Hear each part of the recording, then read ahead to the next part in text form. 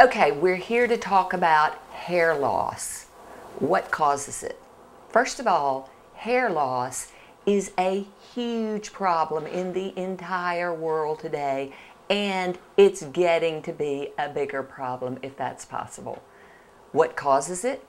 The number one cause of hair loss is low adrenal gland function. The adrenal glands sit on top of the kidneys, and in today's world, with everybody being so exhausted, so depleted, not all stressed out, not getting enough sleep, and being toxic, what happens is your adrenal gland function just is depleted.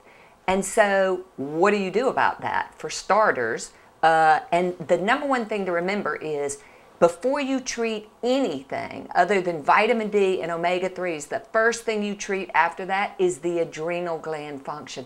Because when you treat the adrenal glands, not only does ultimately your hair loss get better, and it usually takes about a month before your hair loss starts to get better when you start to treat the adrenals, but what happens is you feel better, your sleep is better, but you've got to treat the adrenal glands first. So the adrenal glands, how do you treat them? First of all, on the website, there's under critical info, there's a symptom sheet for adrenal depletion. So look at that, figure out how bad you are basically, and then what do you do about it? Also on the website, under the supplementation aspect, and I've got it all prioritized for you and why you take it and what it does.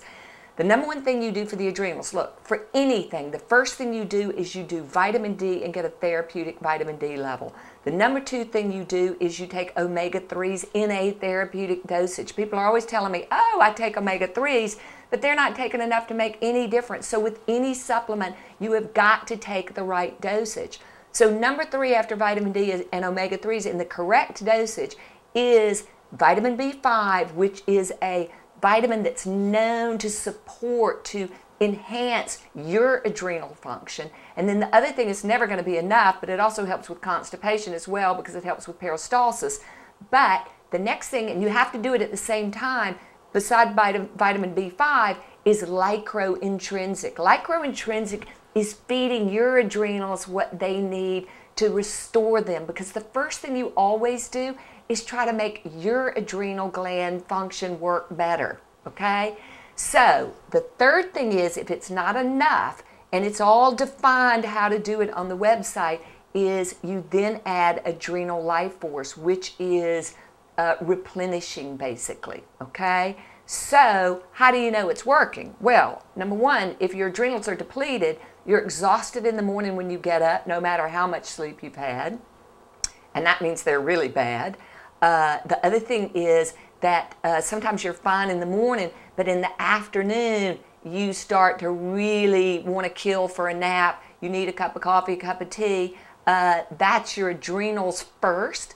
Can be your thyroid as well, but number one is you always treat the adrenals first.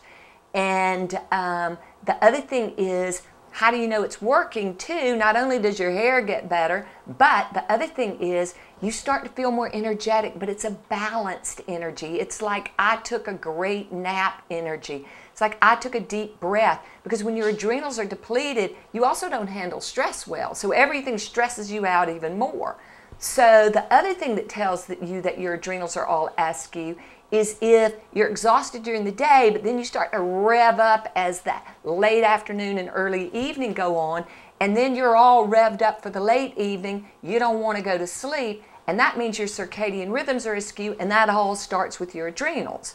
So, number one cause of hair loss is adrenal. Number two cause, and if the adrenals don't make you all better with your energy, is thyroid, okay? So what do you do about that? Well, first you have to treat the adrenals, again, vitamin D and omega-3s, but what you have to do then is take some laminaria or iodozyme, because again, that's replenishing your thyroid function. Thyroid uses iodine to make thyroid hormone.